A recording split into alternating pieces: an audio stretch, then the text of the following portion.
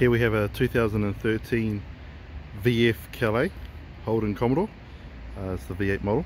Just going to give you a quick idea of its condition with this video. So as we can see, we'll start from the front. Some minor stone chipping on the black there, on the chrome. A little bit of a stone chip on the bonnet there. It is, outside that, it's very nice. It's been well looked after. Has a older couple that own it, so it's been well maintained and well looked after, and it's well presented as well. We have this side of the car is looking very clean and tidy.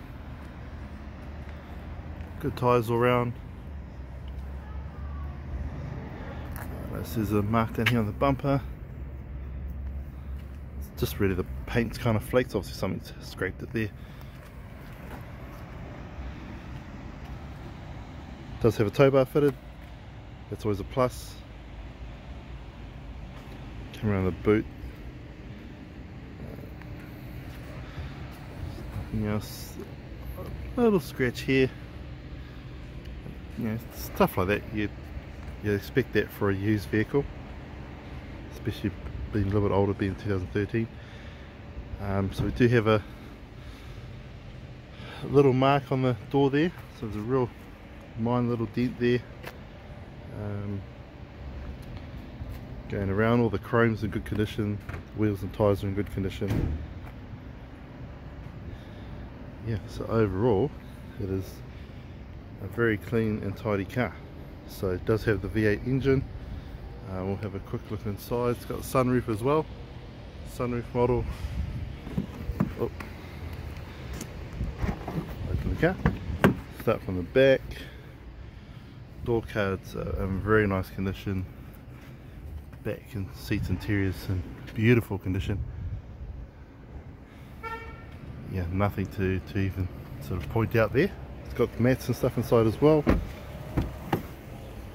Coming inside the front of the car, again the door cards are looking good. The leather's in good condition.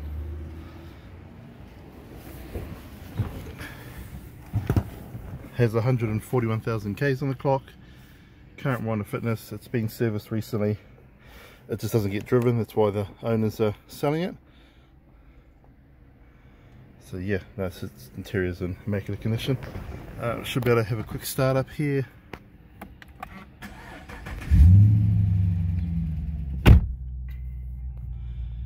Should be able to see the Ks. Focus, yep, 141. So it's a very nice car, very smooth to drive, great economy on long trips.